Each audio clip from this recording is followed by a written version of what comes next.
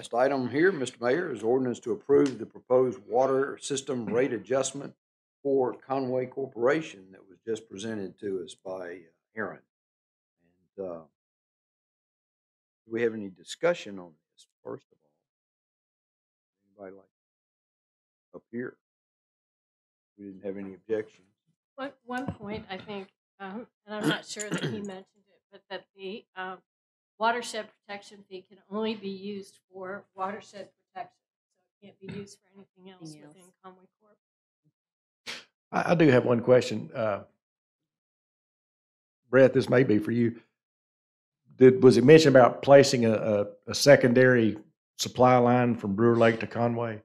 Yeah. Okay. Yes. I must have missed that. Okay. Oh, I know that, but it's something that the city needs to do. Okay. Thank you.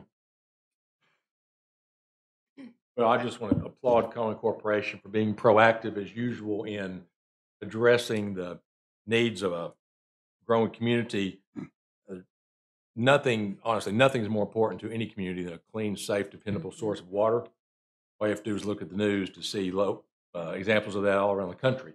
Failing infrastructure that hasn't been maintained. There's one not very far from here in Arkansas that's having a lot of issues with that. And so if you don't take care of it, you're going to pay a whole lot more later. So I applaud you in addressing this proactively.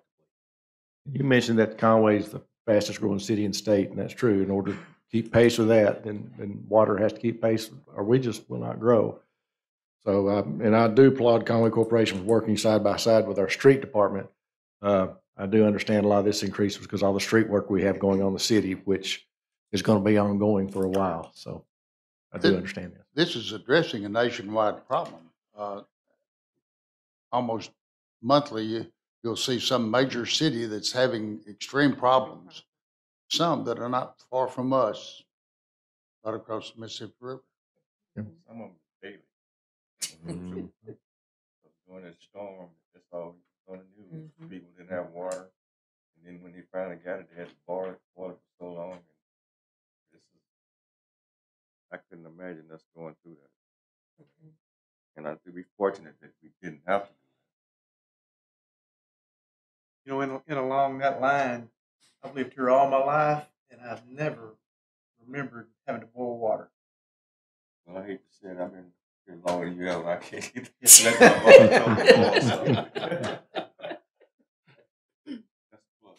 Yeah, that is. Yes, definitely.